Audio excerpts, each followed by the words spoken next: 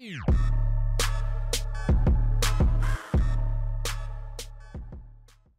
what's up and welcome. I'm the one and only West Coast King, and welcome back to season number 4 with LAFC. We're back, baby.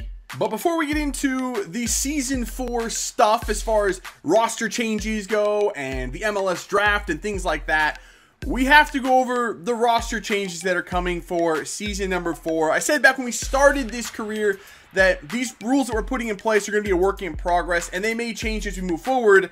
It's time to make those changes. And the first changes we're going to make are pretty easy ones, and they have to do with the MLS draft.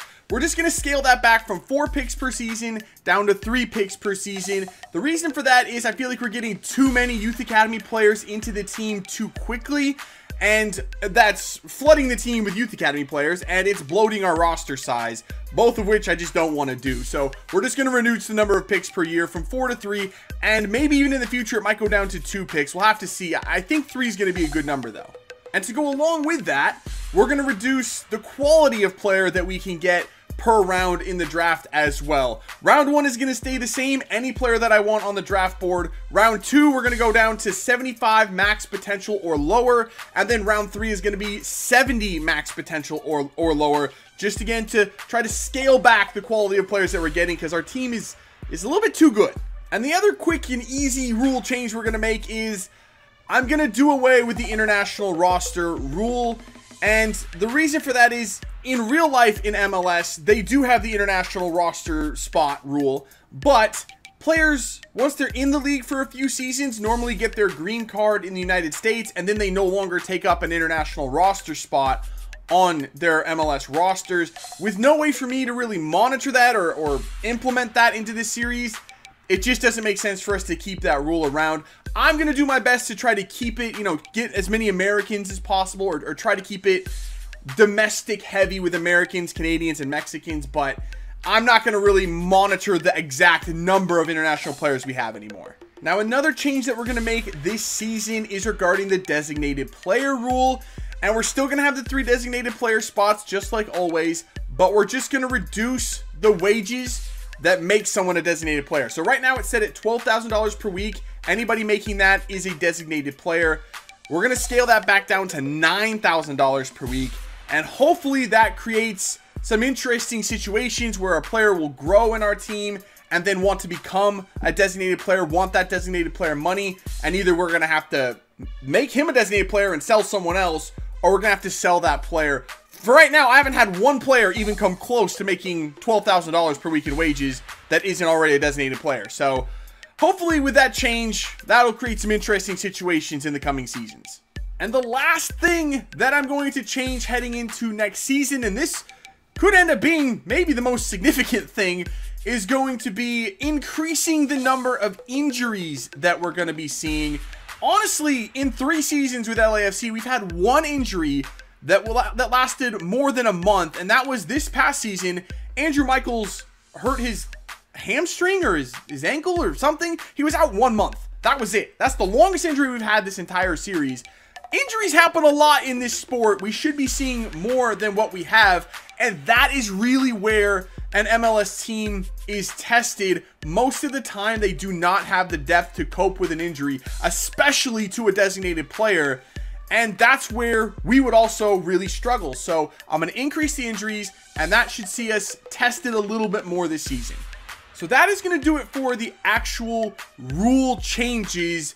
However, we're still going to be changing the way that we bring players in, and just the quality of players that we're bringing in. And we're going to look at the quality of the players that are already in this team, because I think that some of you mentioned quite clearly that it's too good. We're too good. The series, it is a little bit too easy, and that is because we've allowed our team to get just better than everybody else. And when I started this series, I was trying to create, with these rules, a realistic MLS experience compared to the MLS in real life. What I failed to take into the equation was how the MLS operates in FIFA, and that is very unrealistic to real life. Within the first 2 or 3 seasons, most of the bigger players don't get re-signed and they leave for free. They don't even get sold. They just don't get re-signed and they leave their teams for free, which is rather disappointing. but it also creates a big drop off in the talent level in MLS, and those teams generally don't go out and replace those players. So we have to take that into consideration here. And even more so than just that, I was actually having a long conversation with Tim. If you don't know who Tim is, I'll leave his links down in the description below, both YouTube and Twitch. Very good career mode guy as well. But we were talking about, you know, designated players maybe for this series, or just designated players in general for an MLS series.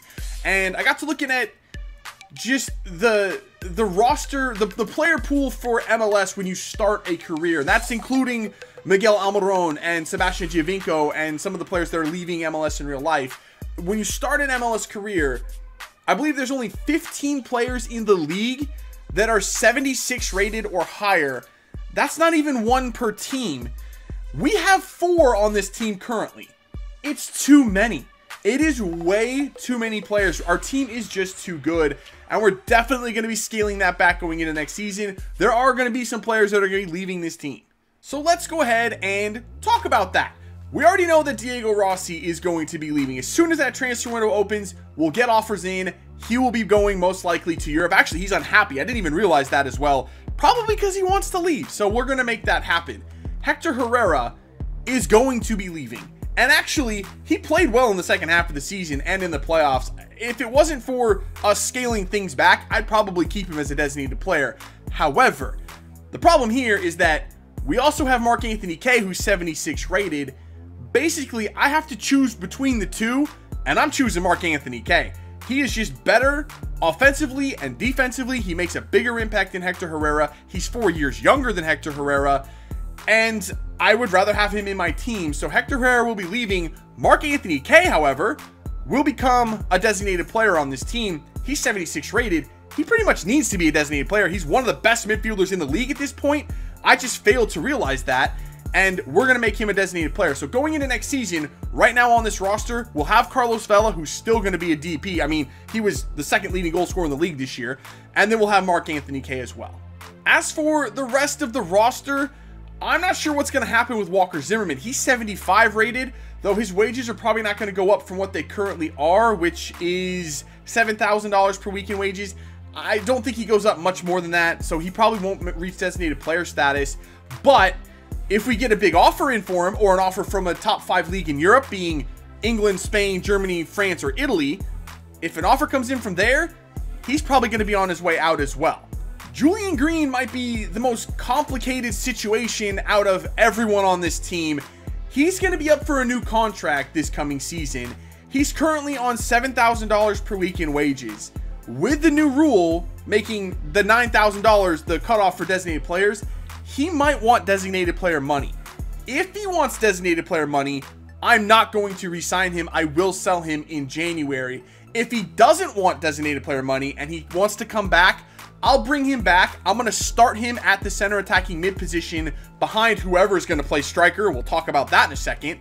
And then I'm going to slide Brett Evans back to play next to Mark Anthony Kaye in the midfield, because Brett Evans is growing a lot in defensive attributes, which I'm not training, and he's becoming a bit of a monster. He's quickly going to become a designated player as well, I think, but we'll have to see what happens with him. That's beside the point. Right now, that's not a problem, but Julian Green, we'll see what happens with him. If he wants designated player money, he'll be gone. If he doesn't, he'll come back and play. He'll be a starter on this team next season. He has to be. He's 74 rated. Now, about that striker position, most likely it's going to be Christian Ramirez coming back and being the starting striker up top once again. He had 12 goals last year, which was only 2 behind Carlos Vela. He still scores at a pretty decent rate for us.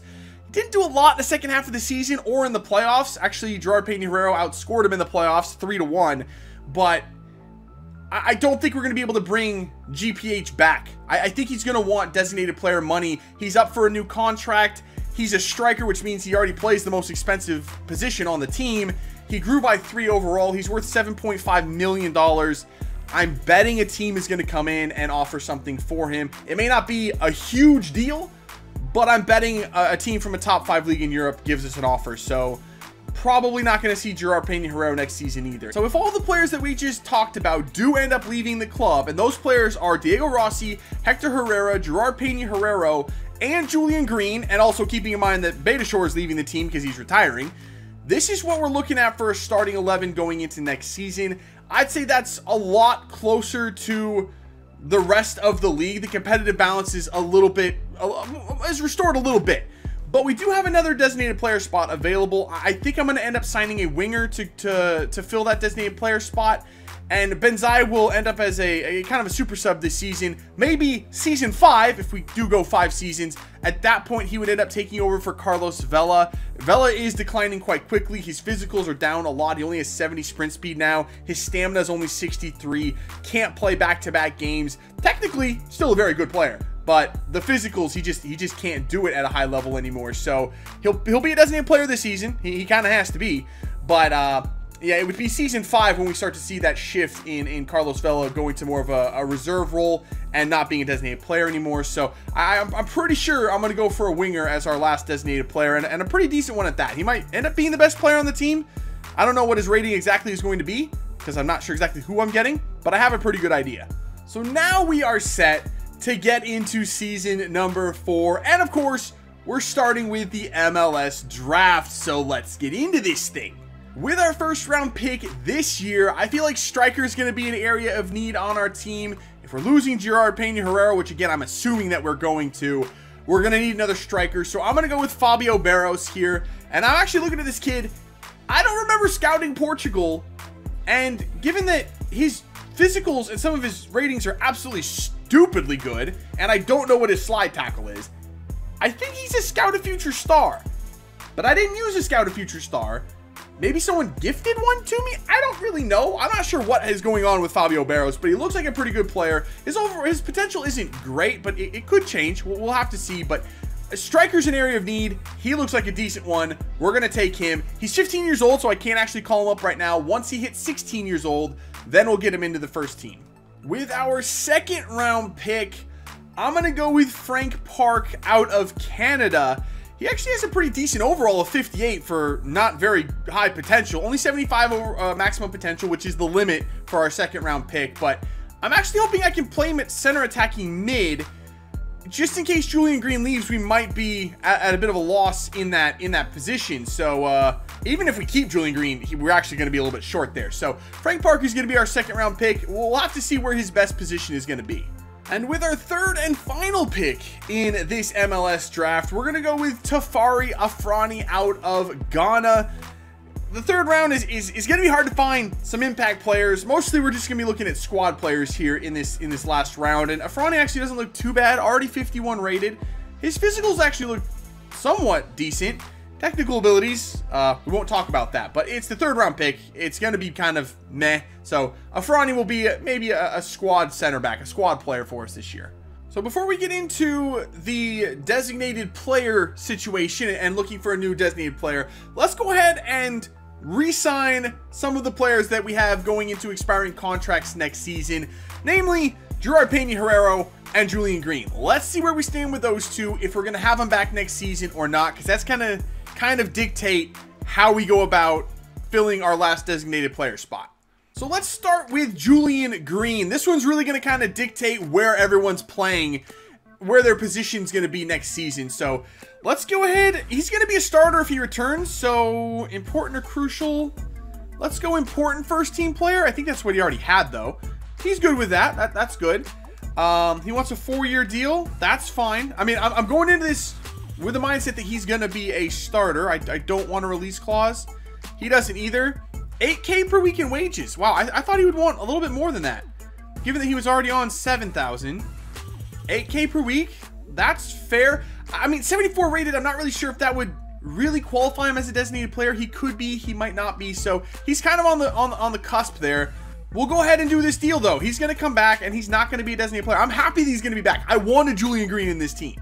So now we have Gerard Pena-Herrera.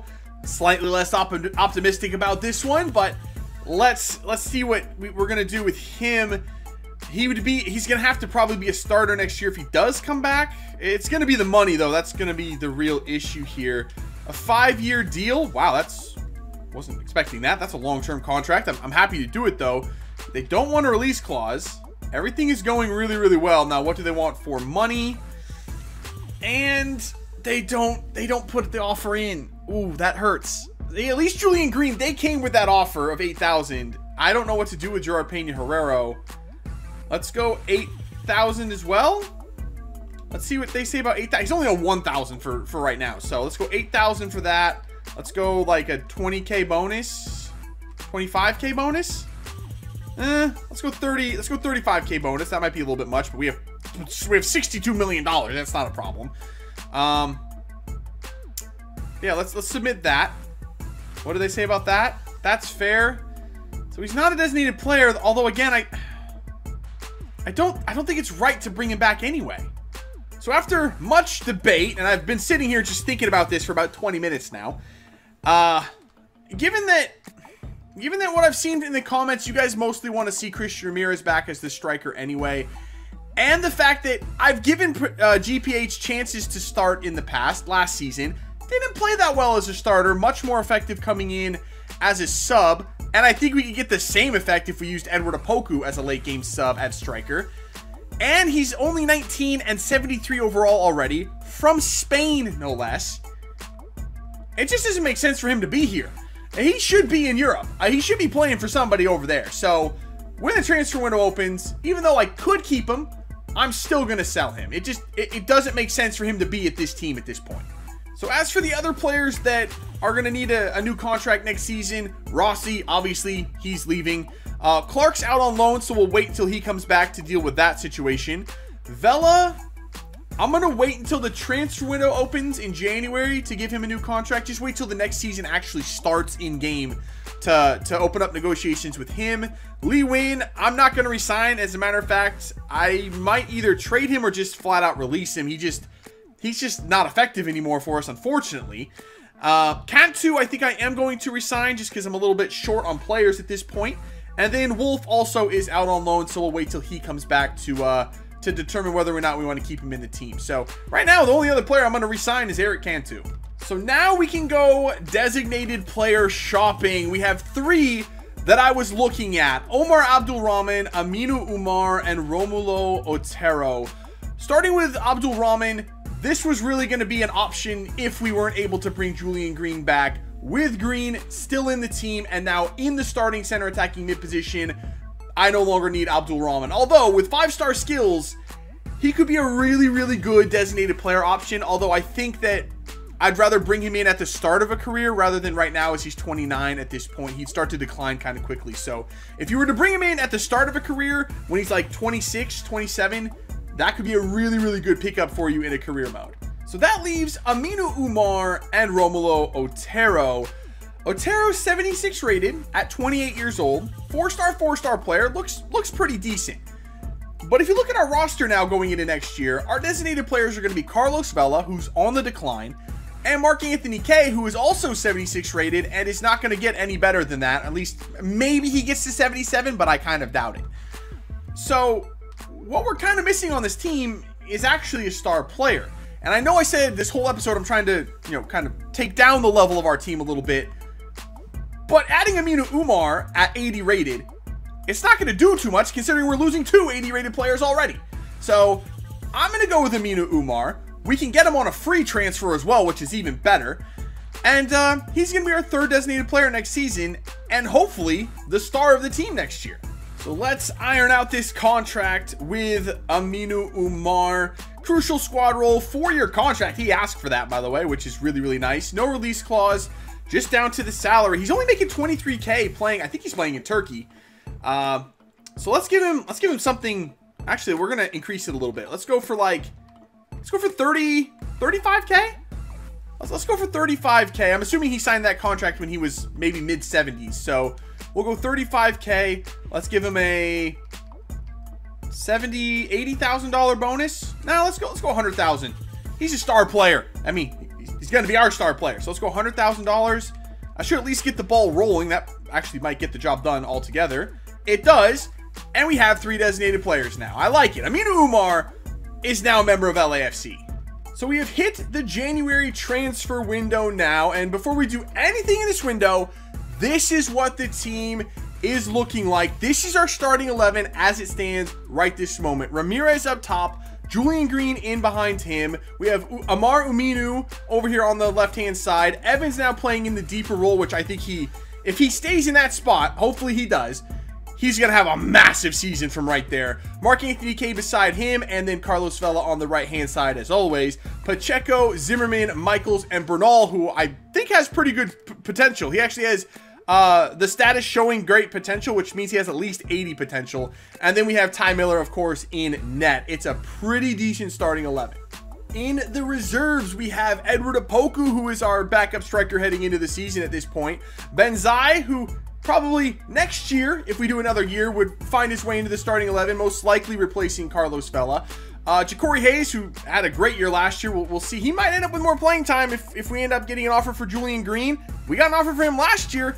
Maybe we get another one for him this year. If we do, we'll probably end up selling him. And then Ja'Cory Hayes will have a bigger role in the team. We have Enrique Vera, who had a good year last year as well. Cariche had a decent season filling in for Andrew Michaels at times. Atuesta, who has really just not been able to play his way into much playing time on this team, but he at least is up on the bench now at the start of the season. And then we have Silvestre, who's a weird situation because I took a player from the last draft and I didn't want to delete him, so I wanted to send him to another team in the league. I did a swap deal with LA Galaxy and brought back Silvestre, which is actually not a bad thing because apparently I sent Cordoba out on loan for no apparent reason, who was supposed to be my backup goalkeeper, but now we have Silvestre, so that worked out well. So he's going to be our backup goalkeeper until Cordoba gets back, then we'll figure out what we're going to do with that.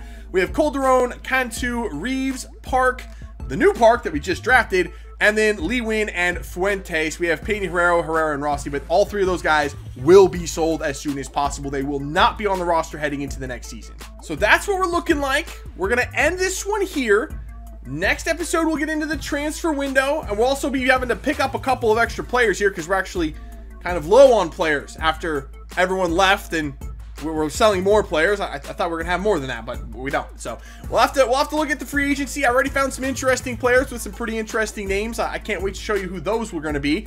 And we might do a couple of other deals as well to add a little bit of depth to this team. So that's where we're standing. We'll see who we get offers in for next time, and we'll add a couple of extra players, and we'll be set for season number 4. So that's it for this one. If you did enjoy it, make sure to let me know by leaving a like below. Subscribe if you're new, and I will see you when we come back next time to kick off the 4th season with LAFC. See ya.